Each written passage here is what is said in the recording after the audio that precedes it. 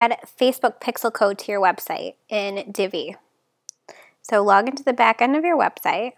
We're going to go down here to Divi, Theme Options. Click Integration. Scroll down to this Add to the Head of your blog.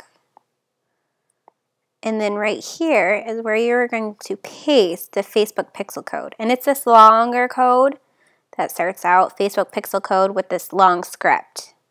So everybody's is a little different in that your Facebook ID number is individual to your Facebook account. So you can get that right from Facebook.